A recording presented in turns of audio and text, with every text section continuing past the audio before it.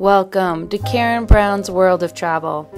We would like to share with you one of our recommended hotels in Ireland, Frewin House in the town of Ramelton.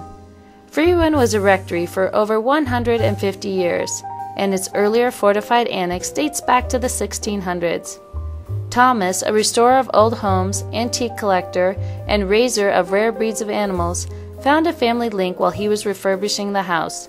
His great-aunt Susan had written her name on the back of one of the cupboards in the maid's rooms in 1912. If you don't mind having your private shower down the hall, you can stay in Aunt Susan's room.